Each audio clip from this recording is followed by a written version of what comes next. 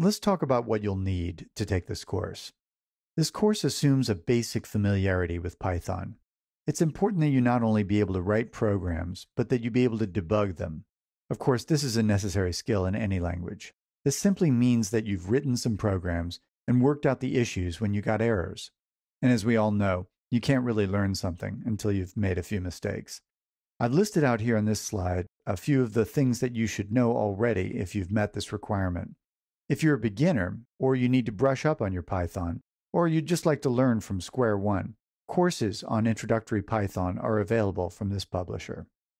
To do the exercises and try out the examples in this course, you only need Python and an IDE or text editor.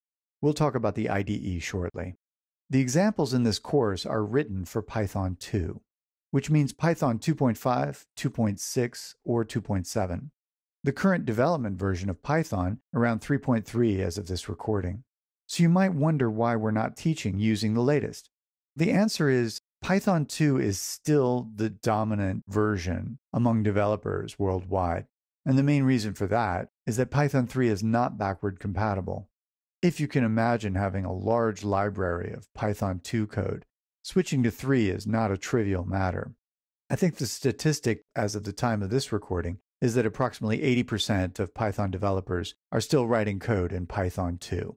You'll definitely want to become familiar with it. You may find that for the examples in this course, the differences between Python 2 and Python 3 are minor.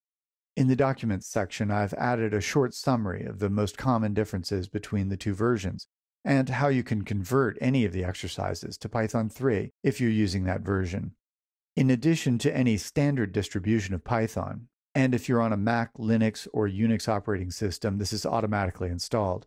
You'll need the YAML module to complete the work in the data serialization section near the end of this course, and we'll also be discussing PyTest, which is a module that must be separately installed. I've also included some information on how to install modules in the supplementary documents. Finally, we'll want to choose an IDE.